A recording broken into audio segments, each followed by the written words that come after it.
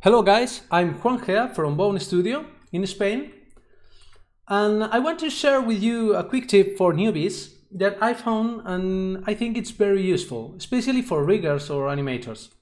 Usually when you are doing a rig, like this one with Rigify, you end up with a big mess of bones and geometry mess, etc.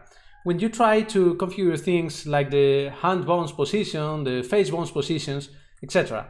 So a quick way to isolate these parts of the model from the other ones and have a clean view of the part you are working on is using one kind of isolation that Blender has.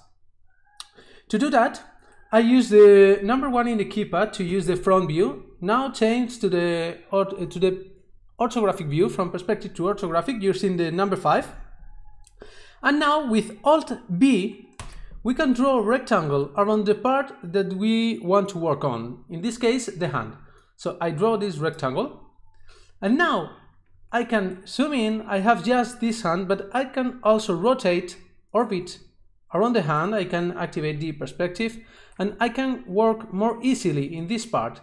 So I can view just the parts of the model and the bones that I need without having to deal with hiding things in here, or hiding objects, hiding layers, hiding anything.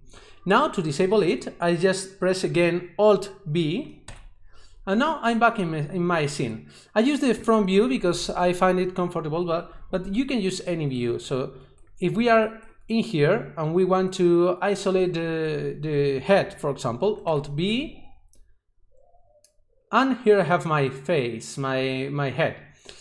I can orbit, etc. I can work here much more cleanly than if I have the rest of the model. For example, in a top view, this is a mess.